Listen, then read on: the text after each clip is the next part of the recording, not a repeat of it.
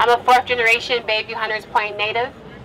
My great-grandmother moved here from New Orleans, searching for warmer suns. And it is our right to live here. It is our right to thrive here. It is our right to raise our children here. It is our right to build homes here. And the way that we do that is through love. And when I look out today and see all of these people in my neighborhood where I never see this many black people anymore, it reminds me that love is more powerful than any evil, more powerful than any demon, more powerful than any cop. That you can never kill love. There is a battle happening today that's not between white and black, black and Asian, black and Latino, white and Latino. You know, it's not about races. It is a battle of light and dark. Right. And we must choose to always walk with the light. We must choose to be light workers. And what that means is to move, think, organize, and function with love. Look in the mirror and love yourself from head to toe. From head to toe, head to toe, head to toe. Love yourself.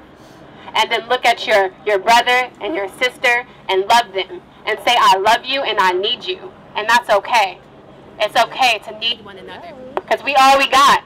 We all we got. And it takes the hood to heal the hood.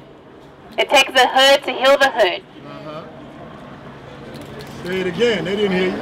It takes the hood to heal the hood. You know, my tears do not comfort me enough. You know, last night I cried. I cried a hard cry. I haven't cried that hard since Mike Brown, honestly. But it happened in my backyard, you know.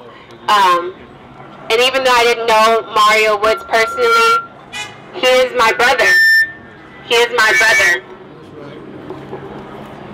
I feel like it's my personal responsibility to organize and to take action, because this is a life or death situation for me, for black people. This is life or death. We have no choice but to fight for our freedom. We've been fighting since we got here, and we're going to keep fighting until we're free. We're going to keep loving each other until we're free. And when I say fight, when I say love, I mean be militant with your love. Be militant with your love. Don't let propaganda, don't let social media, don't let all this bullshit convince you to hate. You have to be militant with your love.